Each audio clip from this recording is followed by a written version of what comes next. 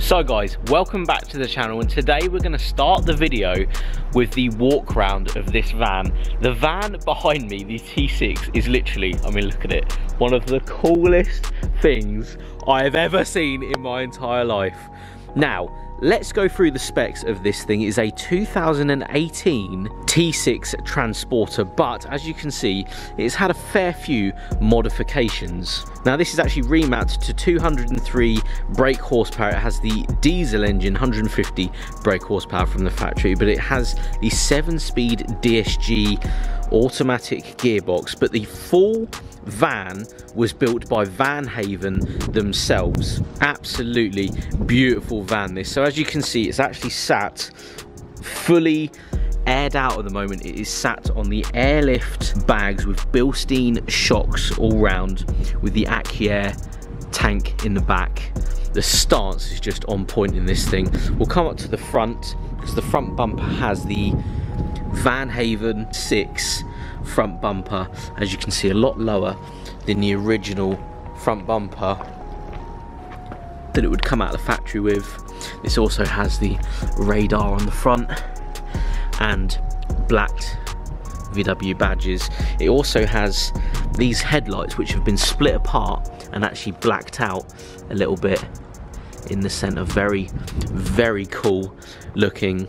Just gives the front a lot more aggression. Coming down to the sides, these are actually Lenzo wheels that you wouldn't usually find on one of these transporters because they don't come in this fitment. They've actually been re-drilled just because the owner, Rob, loved the look and the way they sat with the ET against the actual van.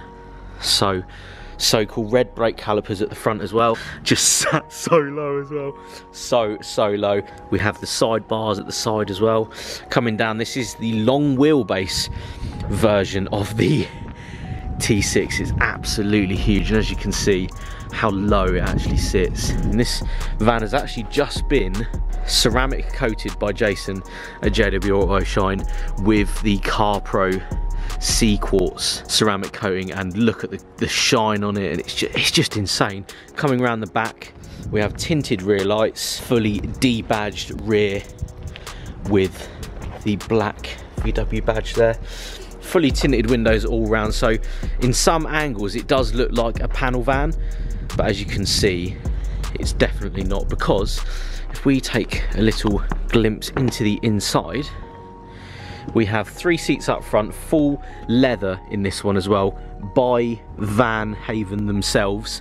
And I've got to show you guys the inside of this. So it has an Alpine sound system with a kicker sub underneath the driver's seat and full kicker surround sound system all round. But coming up, we've got tweeters in the actual headliner, but as you can see, the whole headliner and everything around it is actually Alcantara, and it's done so professionally, and everything you can just see on the inside is actually gloss black. These would usually come out in sort of a grey plastic, but as you can see, everything going all the way back, even the grab handles a gloss black. Grab handle down there, gloss black. So that's all been done by Van Haven themselves. DSG gearbox just up there, 203 brake horsepower with the Pendel remap that's been put on this thing. But I will take you guys into the back because this is where it gets really, really cool. Now, Rob himself actually has kids, and I can completely see why you would have this. It actually has seating for 9 people in this, so it has a secondary row here, full leather again, with 3 seats going along. We have TVs in here as well. Remember guys, this is a van and it's been built just to Rob's specs. Fully gloss black, everything up there with the Alcantara full kicker sound system, again hidden all underneath the seats and up in the top of the van as well. But yeah, screens in the back of it, and as you can see, if we flip this up, the whole seat actually folds forward, so you can get in and out incredibly easy into the back of this, and you have another 3 seats in the back. Absolutely family car goals, that is, in my opinion. Absolute goals. And the funny thing is, to me, is when you come up to this van, it's so easy to get in and out of because it is so low. I mean, if you look at it at this angle, look how low it actually is to the ground, and the step to actually get in is incredibly low as well. We'll shut that and take you guys around the back and show you in the boot. A huge boot. Even with the 9 seats that are in this thing, there is still a massive boot in the back for everyone to put their luggage in. Anything you could ever want, you could get in this thing. But this is the newer style tank from AccuAir that actually has all of the compressors and everything inside the tank. So water trap inside the tank, and it means it's a lot more minimalist sound, especially in this tank. So there's no sound pretty much from the actual compressors, which is one of those things I used to get back in the day. The compressor sound was horrible, and you have the 3P airlift just there with all the airlines going into the van. Such a cool thing to have in the rear, and blacked out as well, just like the rest of the van. I just want to get a shot of all of it opened up. Absolute dream van goals, this, with the long wheelbase and that, so you can get everything in the back. I think any family man with a big family would absolutely love to have this as their family wagon. It even has Alcantara all up here on the back of it. Just the build is just unbelievable on this thing. Very, very impressive. Absolute monster. Look how low it is. So cool, this thing. I am mega impressed at just how large and long and low this thing is. It's super cool. But guys, we're gonna grab the keys, get back in the van, go and enjoy this thing. Right, jumping in the Transporter. A lot easier than any other van I've ever got into, because where it's so low, you literally just like sit in it. There's no like climbing up into it. So cool. Now, I understand a lot of people maybe a bit hit and miss about the whole van thing, modified vans and stuff like that, but this is on another level. So, airlift. There we go. I didn't even need to start the van. It adjusts itself. This airlift, the 3P, I come from an air ride background where you would use paddles, so this is just like a thing of beauty. And as you can hear in the background, that's how much noise this AccuAir tank actually makes in the cabin. Unbelievable what's happened with air ride and all that these days. Starting the van up. Again, this is a diesel van, and before I even drive it, I'm going to point out that this is not a diesel van. This is just on another level. So, DSG box, very, very easy to drive, and away we go.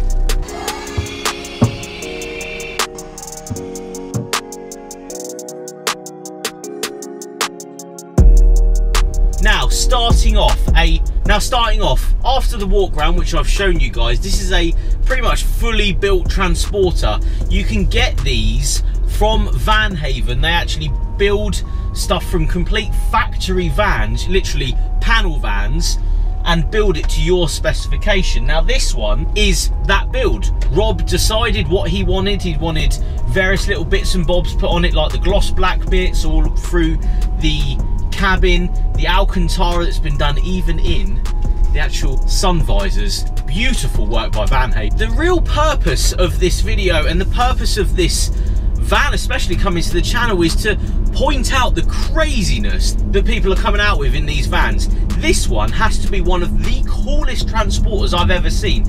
I've seen a few at shows, some crazy builds inside, but this is a daily vehicle that gets used, put through its paces constantly, and that's why it's been built. It's been built with 9 seats in it because Rob himself has children, and the only other variant is that Ford Galaxy there. Nothing against the Ford Galaxy, but this looks so much better. If you need a lot of space for a lot of people, a lot of children, a lot of adults maybe, this has to be pretty much the ultimate van. But it's not really a van anymore because, again, like every other van I seem to drive at the moment, fully carpeted out with every panel having something on it. It isn't just metal, it's fabrics and sound deadening and phenomenal sound system. So the sound system that's been put in this is an Alpine screen up front with a full kicker surround sound system all in the headliner and a sub under the driver's seat.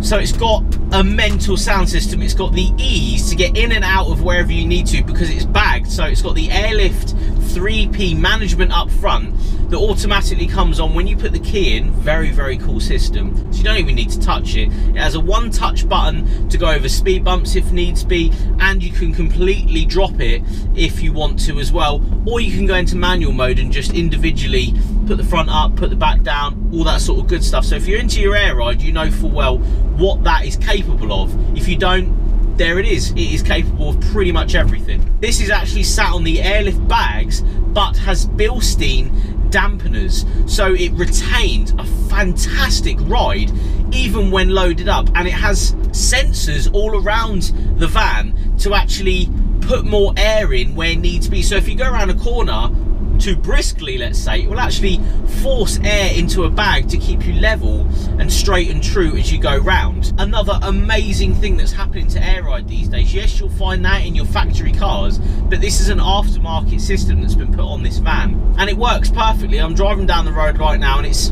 a pretty horrible road I'm going down, and would you guys even know? No. I asked myself when I picked this up, why would anybody go for anything other than a transporter that's like this? Yes, they come at a premium, they're incredibly expensive, but gonna buy a panel van, take it to Van Hoven, give them the specs you were after, you could create this if you wanted to. But the MSRTs and various other vans that come at a premium these days, I think have all gone the same way, where they're so refined now, just like this one. They retain so much ease of daily life, comfort levels, space, looks, that you get a quality product for the price you're paying. At the end of the day, this is the same price as a, you know, Audi or a Mercedes estate diesel, yet you get so much more for your money. You get the looks, I mean, of something that no one else has got, like, especially from where I'm from, no one else has got something like this. And 200 brake horsepower, it's still got some serious get up and go, considering this is a long wheelbase transporter. It's incredibly impressive, this thing.